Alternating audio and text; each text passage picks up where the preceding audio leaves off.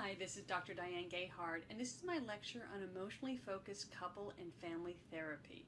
And this lecture goes with my textbook series, Mastering Competencies, specifically the texts Mastering Competency in Family Therapy, as well as Theory and Treatment Planning in Family Therapy.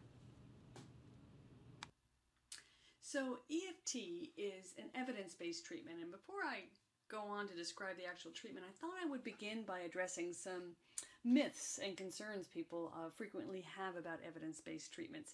Evidence-based treatments are manualized treatments that have been designed to treat a specific population or problem.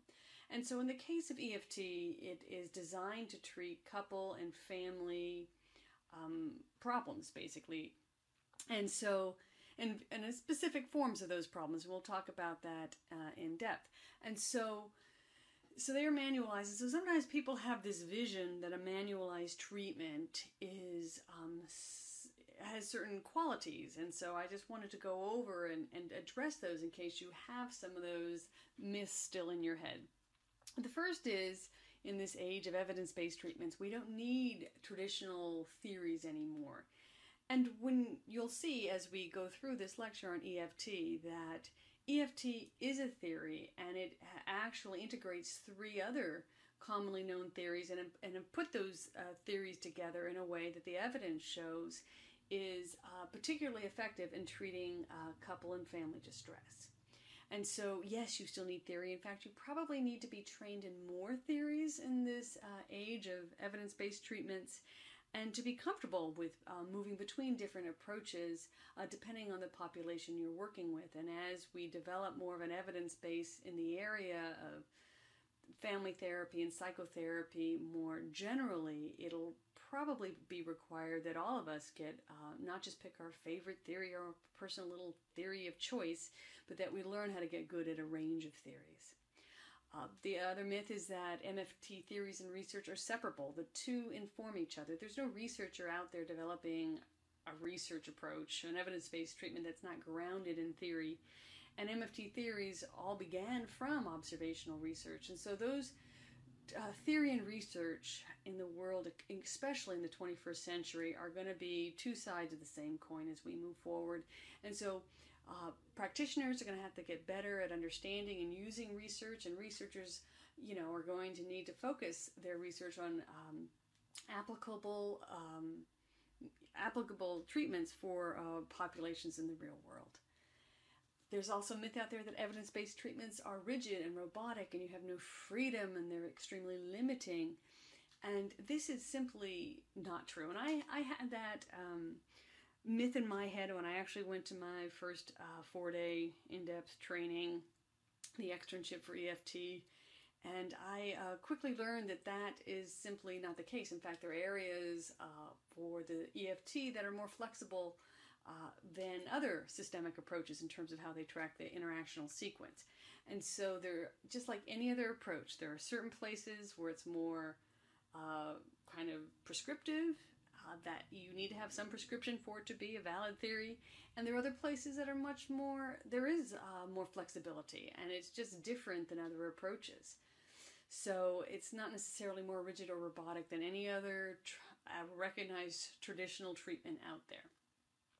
Another theory is that you have to give up your personal theory of choice to use an evidence-based treatment. I just simply don't think that's possible, in the sense that, as you train to be a therapist, you're normally trained in one or two models that you closely identify with. You learn to see people and problems through those lenses, and the evidence-based treatments simply get added and integrated into this, and you learn to have just a more sophisticated, multi-layered, multifaceted practice, and that the evidence-based treatments inform that.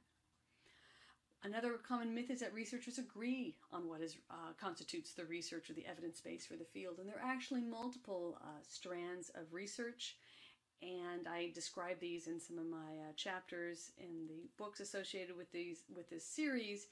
But suffice it to say that not even everyone all the researchers agree on what constitutes, valid research and meaningful research in the field. There's also a myth that cognitive behavioral therapy is the only evidence-based treatment, and if you're Conversely, if you're doing cognitive behavioral, it's evidence-based for everything. Again, that is simply not true. Cognitive behavioral therapies have the most recognized evidence-based treatments associated with them, but they certainly don't have it for everything. And for example, with teenage conduct and substance abuse disorders, there are systemic structural approaches are really what the research shows are the primary approach for those. And EFT is another wonderful example of where it's not a CBT. It is a more humanistic approach, and it has a very strong evidence base associated with it. So no, not every evidence-based treatment is cognitive behavioral, and cognitive behavioral therapy is not evidence-based treatment for every possible presenting problem. And then finally, the last myth is that standard practice is up to date. And so you'll hear some therapists say, well, we've been doing it this way for years. It's been good enough till now. Both in physical medicine and in psychotherapy, what constitutes standard practice has historically been about 17 years to 20 years, depending on what study you're looking at, behind the current evidence base. So standard practice is typically about 20 years behind. And you can imagine how when people hear this, maybe people outside the field, stakeholders, people who are either paying for this or receiving the services, would like to narrow that gap. And that's a major priority both in the fields of physical health as well as mental health and behavioral health. And so that is an overall goal. And some of what these evidence-based treatments are trying to do is to make the current evidence base more readily available to the everyday practitioner, to close the gap so that standard practice is closer to the current state of knowledge in the field. And for the rest of this lecture, I'm going to focus on introducing you to emotionally focused couple and family therapy. In a nutshell, the least you need to know. So EFT originally actually began with the work of Sue Johnson and Les Greenberg, and each has kind of focused on their own variation, with Les Greenberg working more with individuals, and Sue Johnson working more with couples and families. And so this workshop is really going to focus on the later work of Sue Johnson, although certainly Les Greenberg and Sue Johnson started out with these ideas together. And EFT is an integrative approach that combines attachment theory, experiential therapy theory, and systems theory. And you'll see all three of these in action together. And the focus really is on conceptualizing couples and families as emotional systems that have both interpersonal and intrapsychic processes, systemic processes that interrelate and interact. And if you've listened to the systemic lectures in this series, you will recognize the interactional sequence. And so Sue Johnson focuses on the interactional sequence between couples and families, has found very easy ways to actually assess these, or relatively easy compared to maybe some of the traditional approaches, and conceptualizes it using attachment theory as well as experiential. And so you will see many of the traditional elements of a systemic approach, adding in attachment theory with some humanistic elements, particularly in how she intervenes. And so most of the research with EFT has been conducted with couples. This has been extensively researched with couples for over 3 decades. And so, but many of these principles can also be used in family therapy, and has been studied with families, but most of the research has been with couples. And it's one of the 2 readily identified evidence-based treatments for distressed couples, this along with integrative behavioral couples therapy. Those are the 2 primary evidence-based treatments for couples. So next we're going to talk about the juice, which is one of the most significant contributions of this theory to the field of mental health in general. The one thing that Sue Johnson does in this EFT theory that is truly unique is that she has applied attachment theory, which has primarily been used with infants and young children from 1 to 3, 1 to 5, and applied that theory to adult love. and she is really a leader in this area of applying attachment theory to adults and developing an intervention based on this. And so, as you may recall from some introductory psych classes, that attachment research and attachment theories about both the physiological, emotional, and survival needs that we've always known, or have known for a very long time in psychology, let's say, that an infant needs to literally physically survive in this world. And Sue Johnson's is a leader in identifying adult attachment theory, and that adults have the same need for secure relationships, to feel emotionally safe, to help them regulate their emotions, and for adult health. And there's a lot of evidence also that shows that adults really do need to have secure attachments. It enhances their both their quality and length of life. And so this has been an exciting place, both in physical as well as mental health research, looking at adult attachment. And the whole heart of her theory is based on this conceptualization, this understanding that adult attachment is necessary in couple relationships. It's the primary driving factor in understanding couple relationships, and it helps to make sense of what is often very confusing when we look at couple relationships. Next, let's talk about the big picture, an overview of what treatment looks like in EFT. Now, as you may remember, EFT is an evidence-based treatment, and you may recall it is manualized. And so, yes, there are very concrete stages and steps that go with EFT that help the therapist navigate treatment, monitor progress, and basically structure the treatment as efficiently as possible. And so it's this outline that is used in the evidence-based studies. So in the first stage is the de-escalation of the negative cycle, and this involves 4 different steps. And the first step is for the therapist to create an alliance and identify the attachment struggle with the couple. And so this is kind of developing a very important therapeutic alliance that will be relied on quite heavily, as you see, because it is a very emotionally intense approach. And so so the therapist has to create an extremely safe therapeutic environment for the couple or all members of the family. And so that's a very important process. Then the next step is to identify the negative cycle. And this is basically tracking the interactional sequence, which we do in the more traditional forms of systemic approaches. Very similar, tracking that systemic interactional cycle. Step 3 is accessing unacknowledged emotions and positions. And we'll be talking about secondary emotion and primary emotion. So the secondary emotions are the ones we most readily recognize. We're angry, we're frustrated, we feel attacked, we feel defensive. So those are the secondary emotions. Those are usually the first ones that are readily identified by the couple or family when they're presenting the problem. Then you'll see there's a period where you go and you track the primary emotions, and those are the attachment-based emotions. That's the longing for connection, the wanting to feel safe. Those emotions then get tracked. So first you identify the negative interaction cycle, both in terms of behaviors as well as what is called secondary emotion. And then you go back through and you track the primary attachment emotions underneath that. And then finally in stage 1, you reframe the presenting problem that the couple has in terms of attachment and the negative cycle. And to a certain extent, this externalizes the problem instead of, the problem is that my wife nags, or the problem is that my husband withdraws.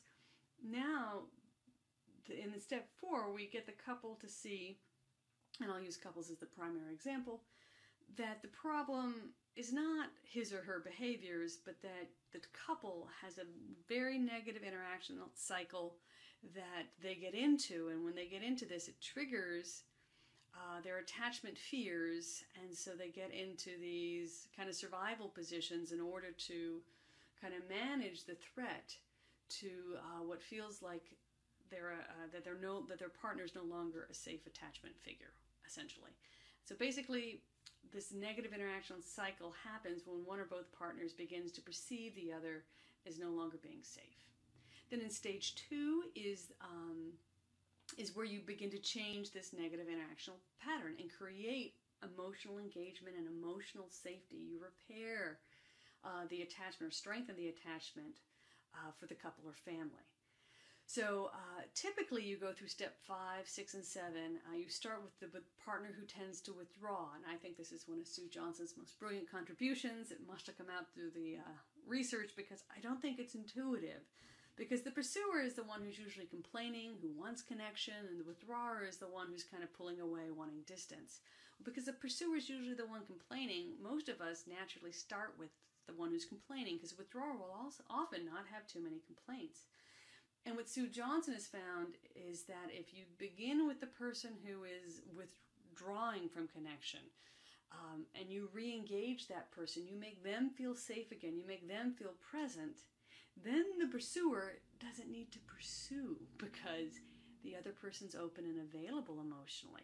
And so she generally will begin this process with the person who tends to withdraw more in the interactional sequence, get them re-engaged, and then work with the pursuer. So step 5 is you promote the identification of disowned attachment needs. So that's working first with the pursuer, first with the withdrawer, then with the pursuer, on identifying their attachment needs and expressing those to their partner in an open, direct, congruent way. Then in step 6, you promote the acceptance of that partner's experience by, for example, if the withdrawer is expressing, we'll say, his needs, then his partner would need to acknowledge and accept that. And then step 7 is having direct expression of the needs while strengthening attachment. And so you would do this with both partners as often as necessary to get them kind of reconnected and out of that negative interactional pattern. And then in stage 3, you're facilitating new solutions to those old problems. And in step 9, you consolidate the new positions and attachments. And this does not happen in a perfectly linear way. Most clients are going to move back and forth. It's more fluid than the 9 steps. It's not, literally a checkbook thing. But this is the basic progression and how therapists conceptualize and move through and track progress. And because of this very clear outline of the therapy process, it's very clear when therapy is not progressing or it isn't working, because you can see you're stuck, in stage 3 or 4, and you're not moving past or moving, into the next step or stage. And so in EFT, there are 3 primary therapeutic tasks. The first is creating and maintaining the therapeutic alliance with both partners or all members of the family, which is extremely challenging when working with couples and families in such an intense and intimate way. The second task is assessing and formulating emotion, so understanding that primary and secondary level of emotion and how they're interacting. And then the third task is restructuring the problem interaction cycles that the couple or family is stuck in. So those are the 3 critical tasks that are the focus of EFT treatment. So now we're going to move on to making connection and developing the therapeutic relationship in EFT. And overall, you'll notice that the relationship in this approach is very much grounded in humanistic principles, and it requires a lot of the therapist. It's a very actually intense therapeutic relationship.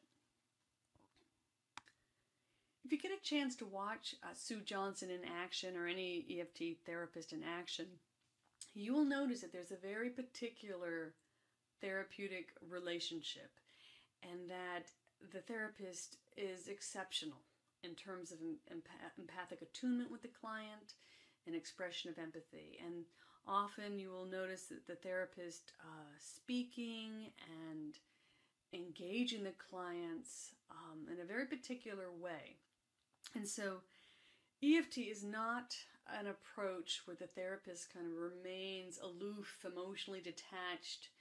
The therapist is right there with the client, feeling and tuning into not just the surface level emotions, but those very primary attachment needs, and putting into words these very primary attachment needs that often the client almost experiences without language sometimes, and the therapist is sometimes putting this into words for the client for the first time.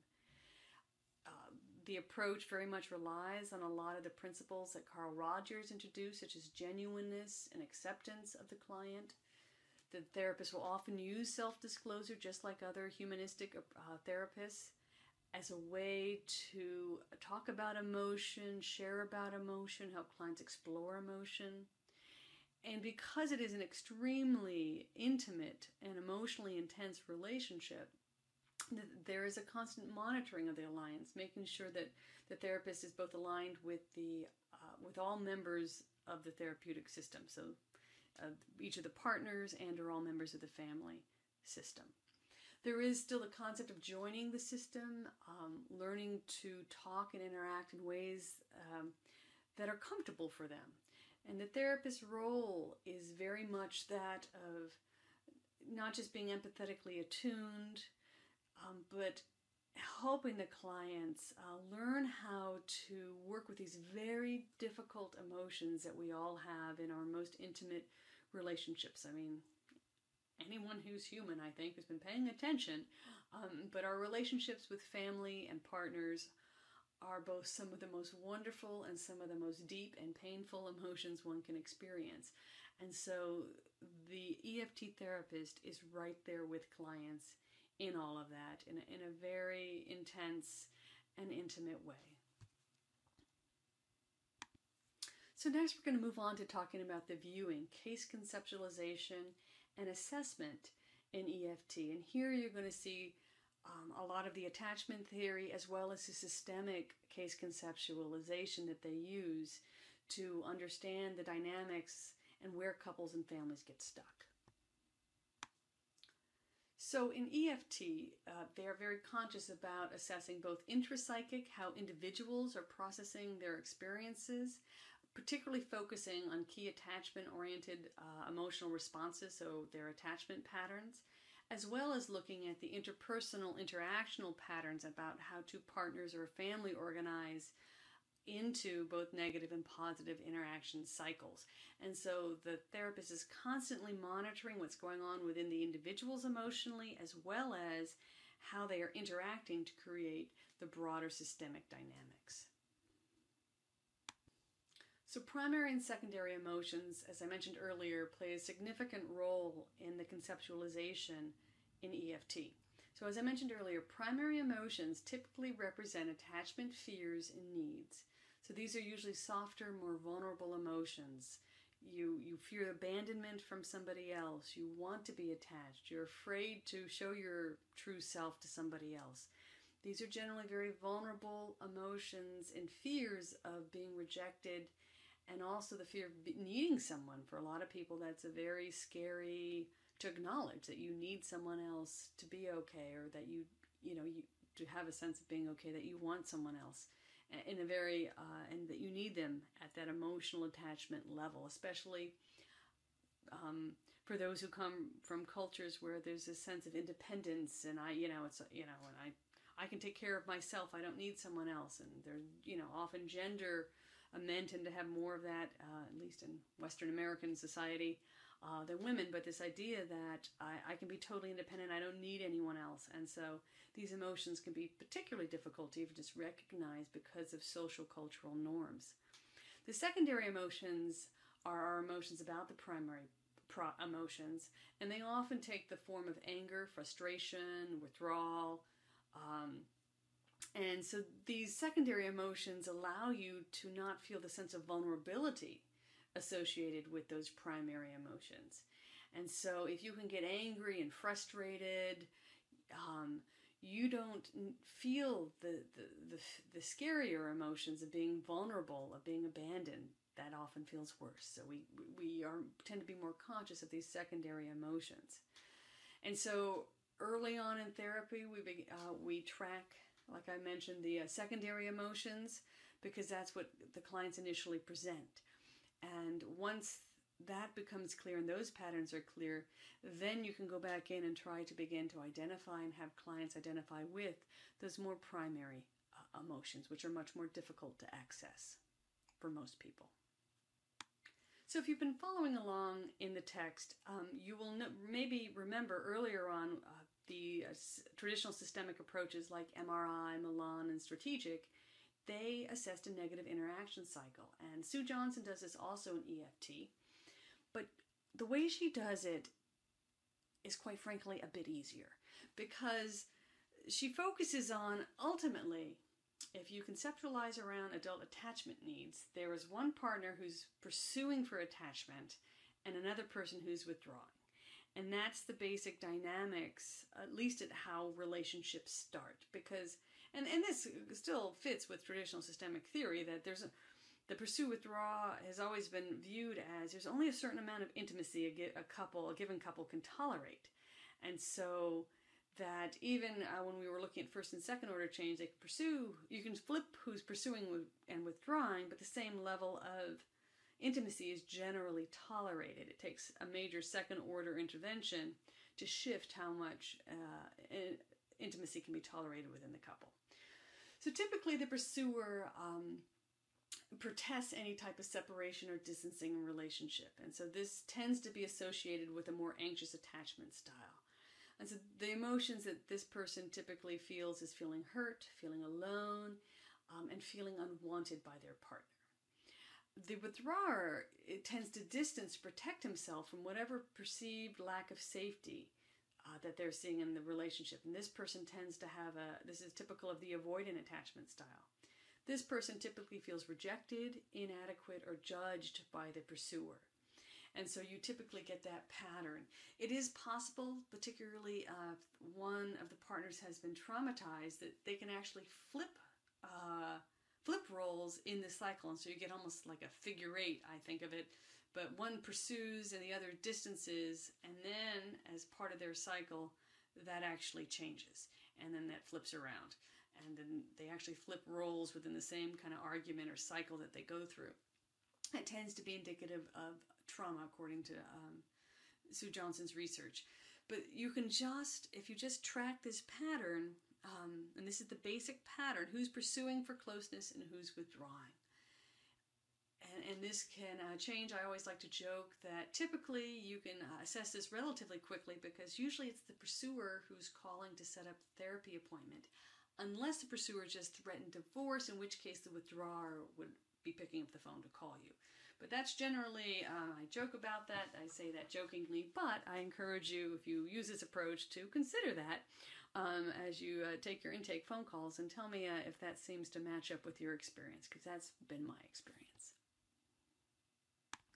So early on in the therapeutic relationship, the EFT therapist will do an attachment history if they're working with a couple or family, and often this is done in individual sessions. Usually there's a single individual assessment with each partner, and what they try to get is a sense of what was their attachment like with their primary caregivers and as an adults and as adolescents, an intimate relationship that they had in their early dating years, or wherever their dating years, whatever phase of adulthood they're in.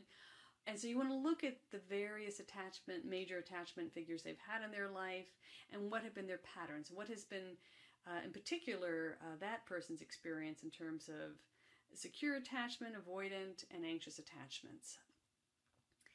And so as part of this, you're looking for, how accessible were the other people, how responsive and how engaged are they used to experiencing in their intimate relationships. Another thing that EFT therapists assess for is something that's called an attachment injury. And they're looking for a significant attachment event.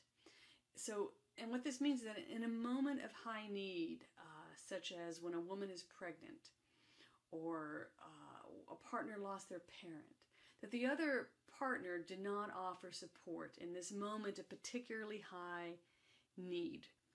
And so this is a very specific type of betrayal or abandonment, or a sense of violation in the relationship. And this fundamentally redefines the relationship for the injured party as unsafe. And so this is something that the EFT therapist assesses for, and this needs to be identified and addressed before moving on to the second stage of intervention. And so certainly if the therapy process becomes stuck, this is something that they would look for to see if they missed one of these, but it's also something assessed for early in the relationship to get a sense, because that needs to be repaired, and yes, they have a specific process for that. but that's something that they're assessing here and repairing this if it needs to be in order before they can move into the more intense work of the second stage. So in terms of the initial assessment sessions, which I alluded to a couple slides ago, is that there is an initial assessment to just make sure the couple is appropriate for EFT. And typically this initial assessment will include first a joint couple session, then some individual sessions, and then a return to regular ongoing conjoint sessions. So in the conjoint session, you're assessing for both the perceptions of problems in the relationship as well as strengths. You're looking for both the negative and positive interaction cycles. You're looking at the key relationship history and key events, including those attachment injuries, and you're getting a very brief attachment history for each partner. Then typically, if all looks good there, they would move on to an individual session. You can take one session divided in half or have two full 1-hour sessions with each, but you're assessing for each partner's commitment to the relationship, the potential for past or current affairs. You're trying to get a trauma history as well as a detailed attachment history, screening for violence and such, but just overall making sure that they are appropriate for the EFT process. So there are contraindications to EFT. So this means, and through the assessment, if a therapist discovers some of these key elements that they would not proceed with EFT. So EFT is not for every couple that walks in the door. So one is if the couple has different agendas for the relationship and therapy. So if one member of the couple is really ready to end the relationship or mostly out the door, this may not be an appropriate treatment for them. This takes someone who's really committed, because you have to be vulnerable, and that takes a high level of commitment. Yeah, so couples who are have very different agendas for the relationship or therapy, or who are really in the process of committing, people, well, I'm not sure, maybe I'll give it one last try, but I don't think there's much of a chance. That's probably not it. And the right couple for this, because this does require quite a bit of commitment from both parties. If there's any type of physical or even emotional abuse, then EFT is not indicated, as well as if there's an untreated addiction for one or both partners, that also would not be an appropriate treatment for those couples. And so the therapist really doesn't just jump right in and start with EFT, but make sure that the couple is well suited and appropriate for the treatment.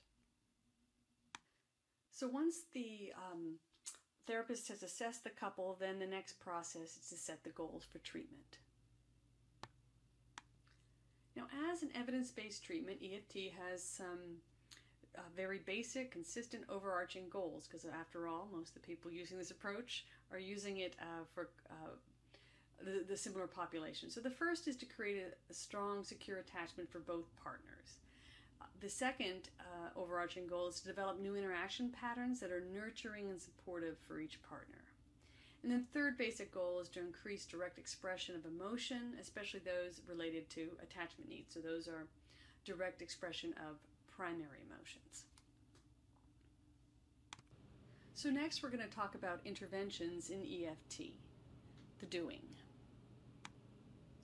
So as an evidence-based treatment, the link between specific goals and interventions is much closer than many other approaches, and there are actually certain interventions that are used in each phase, and some of them are used differently across phases. So in this early phase of intervention, when you're de-escalating and identifying the problem interaction cycle, there's a lot of validation of each person's experience and their emotions. There's a lot of reflecting on emotions and helping clients identify both the secondary and the primary emotions. There is a lot of tracking of the cycle, and this can be done in multiple ways. This is my insight as to realizing that there is quite a bit of flexibility. If you look at other systemic approaches, many of them are more limited, and in EFT they don't care if you track the interactional cycle, on a single event, on a general hypothetical event or a typical event.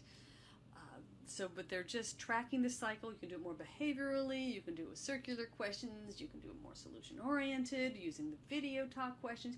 You can do it any way that makes you happy and makes the couple happy, as long as you're tracking that full cycle, just like you do in all the others, from basic homeostasis, rise in tension, the conflict or symptom, and then how they get back to homeostasis again. And so you're tracking that cycle, whatever it looks like, and you can do it behaviorally, and then you will certainly at one of your passes through the cycle look at the interaction of the secondary emotions, and then ultimately the goal is to go through and track how the primary emotions are underlying this cycle. Evocative responding is responding in a way that evokes deeper emotions, often primary emotions. And then empathetic conjecture is where you might offer up in a tentative way, might you have been feeling rejected at that point when you were looking so angry? And so that empathetic conjecture is used to help clients identify both their primary and secondary emotions.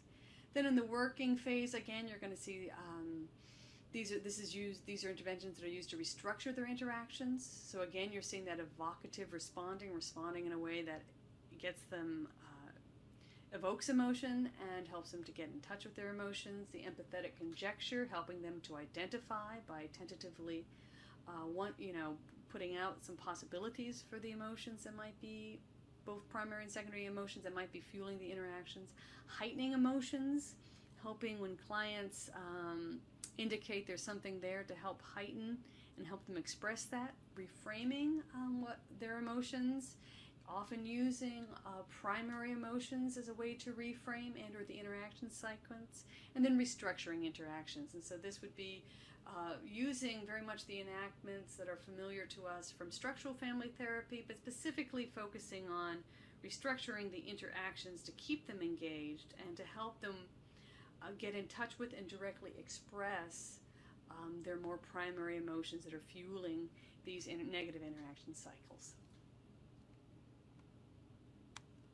And then finally, in the closing phase, there's again a lot of validation, this time often validating the new interactional patterns that they're developing, using again evocative responding, using reframing to help them understand these new patterns, and again restructuring interactions for more positive interactions between the couple or family. And so finally, we're going to close by talking about diversity considerations when working with EFT, as well as the evidence base. So EFT has been studied on a range of ethnically diverse couples. Generally, the basic premises are used across diverse couples. Research has not indicated that different protocols are necessarily required for different ethnicities. And in general, attachment needs have been found to be universal across the theory and across cultures in terms of just studying attachment needs across cultures. But cultural norms generally have very specific rules for how to handle emotional expression. And so therapists need to be very well aware of the expression norms for both males and females within the client's cultural group to accurately assess what's going on and how to best help them reconnect. And so the therapist may need to be when working with diverse clients, identifying specific cultural meanings and functions of various expressions, and also for attachment behavior. So even though the need for attachment is cross-culturally documented, how that gets done and how attachment happens across cultures can look very different. And there have been special studies working with same-sex couples. So EFT has been researched for almost 3 decades, and it's one of 2 empirically validated couples therapy approaches. So it's very highly regarded as an evidence-based treatment. In clinical trials, or in Sue Johnson's research, they have a very impressive 70 to 73% recovery rate for distressed couples in 10 to 12 sessions, with 90% of couples showing significant improvement. That is extremely impressive, especially if you've ever worked with couples. Once you work with your first few, you'll be even more impressed. And to be fair, this is not typical in the sense of these are highly trained EFT therapists, what the studies have been conducted on. But still, even with more average trained people in the field, the recovery and improvement rates just take a little bit more time, more like 20 sessions, but still that is extremely impressive in the area, in the realm of couples treatment. And like I said, if you haven't worked with a couple yet, it's more impressive the more you do it. And what's interesting is that the couple's initial level of stress doesn't seem to matter as much as their level of engagement in the session, or the male partner's level of trust in general. So those are two of the indicators they have found, which is, again, kind of surprising and counterintuitive. You would think the more distressed couples would take longer to treat. Not necessarily so. It's the more engaged, the more willing the couple is, especially the male partner, to engage in the addressing these attachment needs, the more quickly the couple responds. And there are, so nearly 2/3 of the couples resolving attachment injuries are able to do so with a brief intervention, which is quite impressive and important, and the results do tend to be stable. So in terms of using, there is a special protocol you can read about using EFT with attachment injuries. Again, a very positive outcomes. And again, it's, they have a very specific treatment, and it is for a specific type of problem and population. But overall, EFT is a very well-respected couples approach that has very impressive outcomes considered within the world of mental health. So hopefully this was a useful and helpful introduction to EFT for you, and I encourage you to do further reading. There are more details, obviously, in the chapter.